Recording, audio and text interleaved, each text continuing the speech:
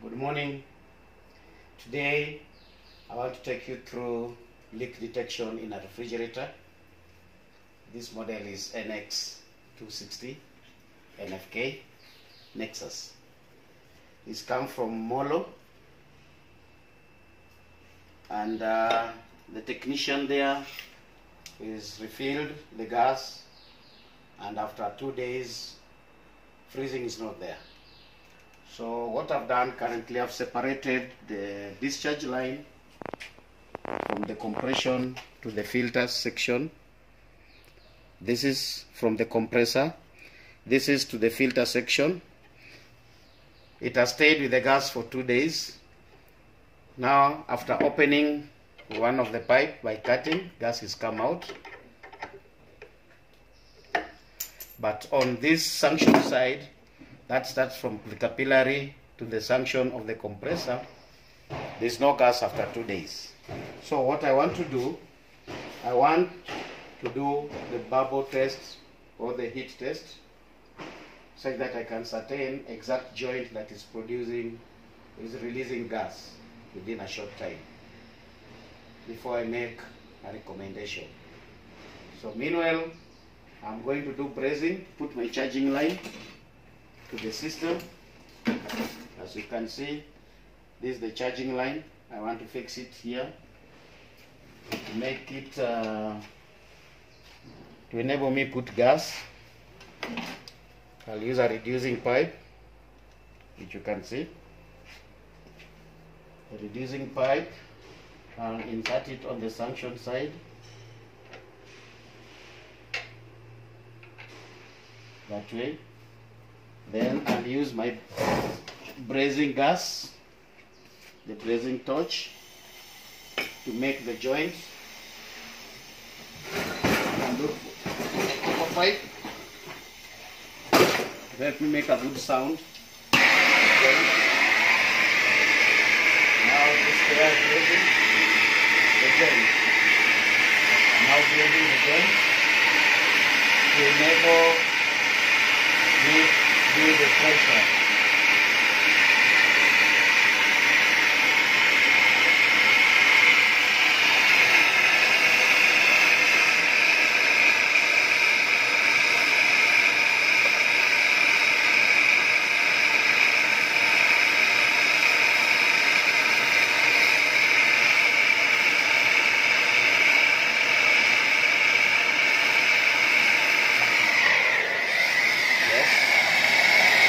Close my map gas.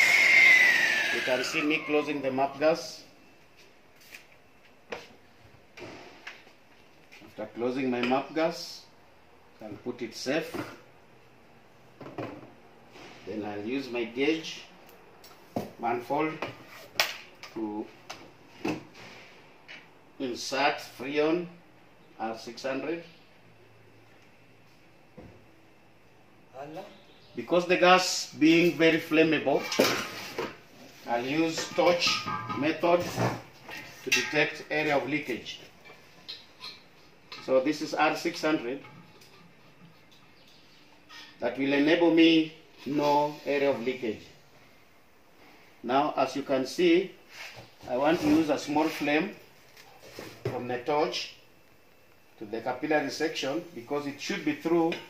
The gas should enter from the cylinder via the gauge to the suction and come up to the capillary.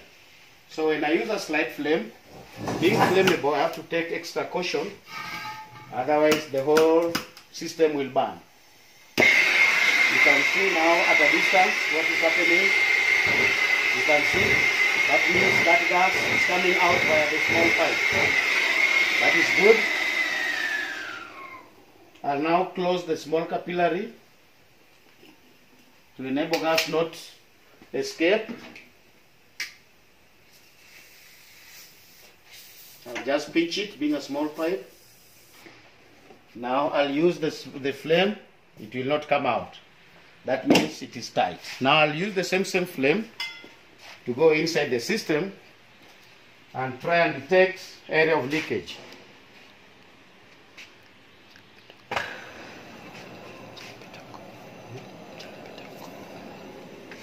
Now I'm going inside and try at a distance and find out any area that will produce flame.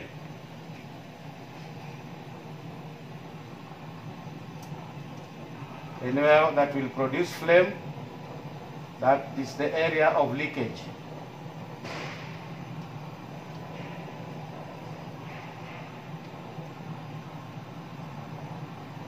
We can't see either. We can't get either.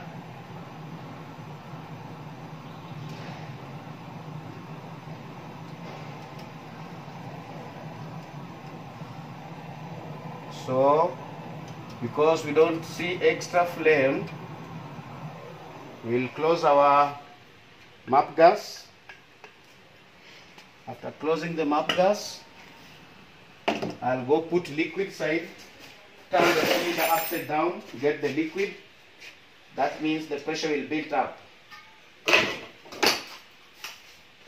I'll put it upside down, the way I've done, and open the gauge more further so that the pressure should build.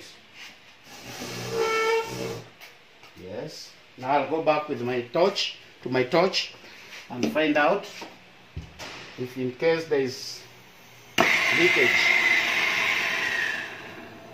Using slight flame with that liquid, I want to see.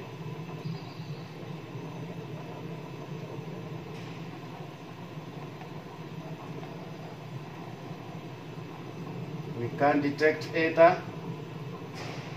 We can't detect any area of leak. So this one renders me to conclude that the pipe might be leaking between the suction pipe of this pipe and between here and here where it meets the evaporator. What do I mean by evaporator? Evaporator is this system made of aluminum. This is the small pipe, a capillary tube that I was getting the gas from outside. So it starts from that capillary, from the filter. It comes to this aluminum coil, and goes back via this aluminum pipe. And it will come back to the compressor via this pipe. So I've decided to use a reverse cycle for pressure testing the system because I'll achieve more gas via big pipe than via this small pipe. So I want to release this gas via this small pipe and it will come out. You can now, I want to use the torch to prove that the gas will come out. And all you can see is the gas I'm referring to. This is the difference. So I'll ascertain confidently that this leakage of this my gas between suction, the bigger pipe, to the evaporator, or between the small pipe, this capillary, to the evaporator.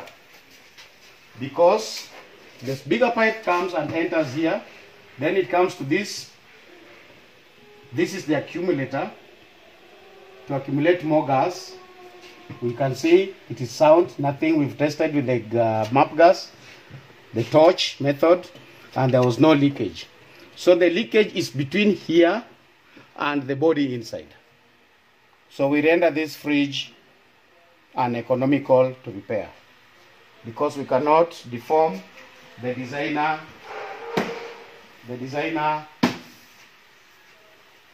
design from the factory. We cannot spoil the design from the factory.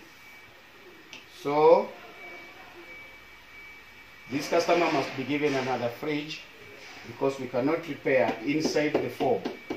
Otherwise the foam is very flammable. No brazing, no brazing can happen inside. So I'll close my gas such that I preserve the freon. and remove my gauge from the system. See how much gas had gone inside.